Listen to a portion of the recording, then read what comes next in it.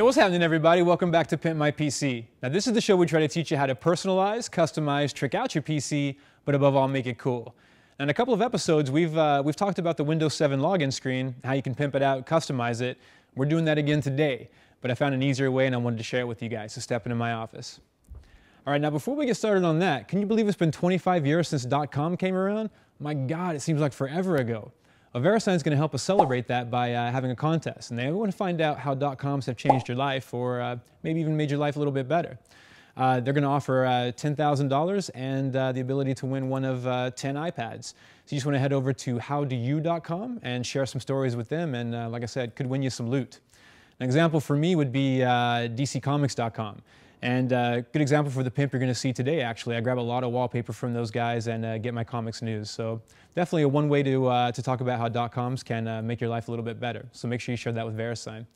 All right, now let's get started on this, guys. So like I said, we've talked about the Windows 7 login page a couple of different times. We did the DIY, and then we also did the DIY where you're removing the power button and the Windows 7 branding. But you know, Lazy Lucas always wants to find out if somebody else can do it for him. And guess what? I found one, so I wanted to share it with you guys. So basically, it's a way for you to change your Windows 7 login on the fly. It's pretty sweet. So the first thing I want to show you guys is where to grab it. And you're going to get that at tweaks.com. And it's going to be tweaks.com/software/tweakslogon. And that's where you're going to grab it. Nice little free app that is that's pretty sweet and super intuitive to use, and that was a big plus too. So what I'm going to do is just go ahead and launch the software now, show you guys what I'm talking about.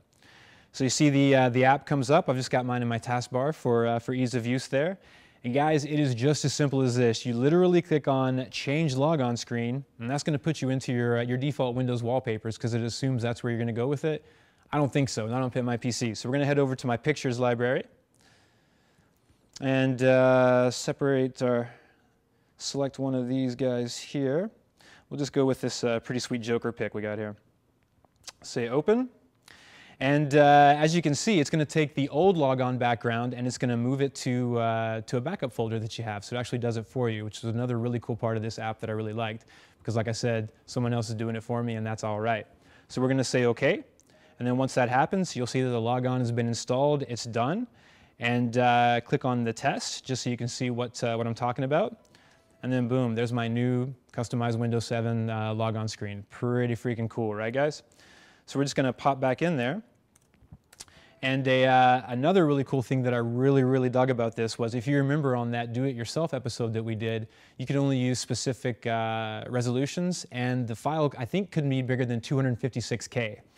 Well, this app actually takes care of it for you. So if you're just like, geez, all I want to do is change my logon screen, I just want to use this file, now you can. You don't have to worry about the size.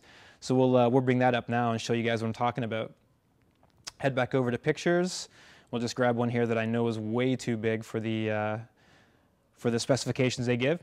Now you can see that the selected file is too large. Only images less than 245K are compatible. Do you want me to create and copy, automatically adjust the image? Why, yes, I would, please. So we're going to say yes, and there it does. Like I said, takes it, moves it to a background folder already within your System32. Pretty sweet, guys. Auto easy. So boom, just like that. That image that was once too big, now part of that. So if you want to see that, we'll just test that out. So you can see just how easy it is to change this login screen. Guys, I could not be more stoked about this because I do this constantly. And another pretty cool thing about this app, not really sure why you would use it, but just in case you ever do, it's got a revert to default logon screen at just a single click. You basically just head down to it, click on that, boom, you're right back to your default Windows 7 logon screen. Not bad, eh guys? That's today's show. Make sure you check out the show notes at butterscotch.com and hit me up at lucas@butterscotch.com. Let me know how you're finding that free app. I'm Lucas. You guys keep it unique. See ya!